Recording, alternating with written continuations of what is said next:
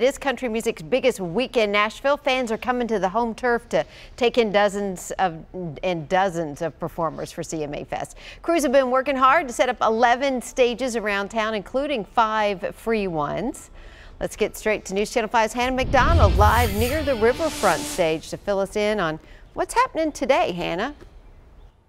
Yeah, the sun's coming up on CMA Fest, and we are live here with Maggie Renfroe, who is going to be performing at the ASCAP stage later today. This is your first CMA Fest. Good morning, welcome. Good morning. Thank you so much. Thanks for having me. Yeah, you got it. So happy to be here. Good. And you are a Belmont student. You're a smart girl because you're studying music business, and it's already paid off with your ASCAP connection. Tell us about that. Yeah, so I interned with ASCAP last fall and just really wanted to learn more about the business.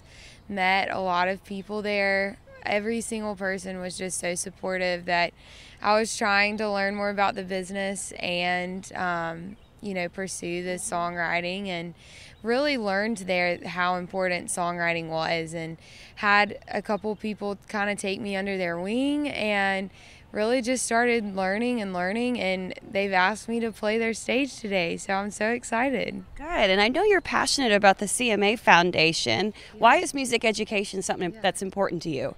You know, music just in general is just such a healing thing, and I think it's so important that kids know that and they know what music really means, and I think it's important that we fund that and we continue to support that.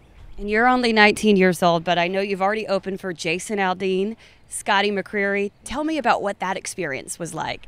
Yeah, so growing up in Macon, Georgia, I learned a lot about the history of Macon and had an opportunity to open for Jason. He was giving back again, similar to CMA. He was giving back to our children's hospital, and I had done some work there, and they wanted to put a local act on that night, and thankfully Macon has just really supported me and backed me up, and it was just incredible. Biggest crowd for sure. I bet. And you're going to probably have a lot of new faces watching you today too.